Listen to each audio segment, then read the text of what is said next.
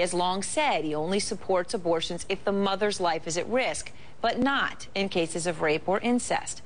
But now that appears to be changing. On this issue, he says he will defer to his boss.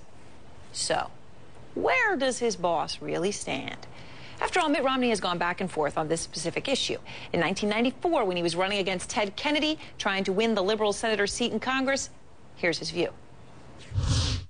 I believe that since Roe v. Wade has been the law for 20 years, that we should sustain and support it. And I sustain and support that law and the right of a woman to make that choice.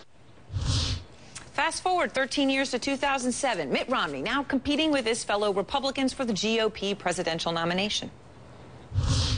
We should overturn Roe v. Wade and return these issues to the states.